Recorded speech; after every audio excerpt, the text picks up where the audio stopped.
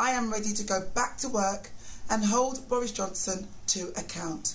Labour's Dawn Butler, one of many MPs on social media today, itching to get back inside the Commons. Likewise, Labour's Luke Pollard. He returned to Westminster not long after the Supreme Court ruling.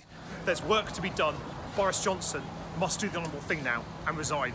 Let's get back in there. Let's get back to work. Among the others expressing their enthusiasm at returning to work, the Lib Dems' Luciana Berger had already taken her seat. Speaker John Bercow today explaining Parliament had never actually been suspended in the eyes of the law.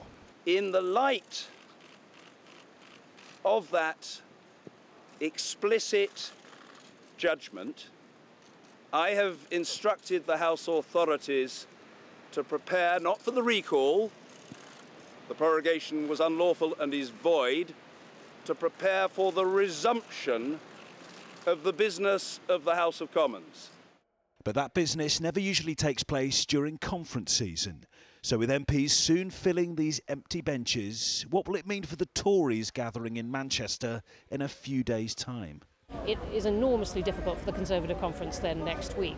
For a start, Parliament is still sitting. Now, Parliament would normally be in recess during the party conferences by agreement of Parliament. But a real question about whether or not that is the case. And this does undermine the government at a point when they had quite a good week. But what of Boris Johnson's position? Has our PM really embarrassed our head of state?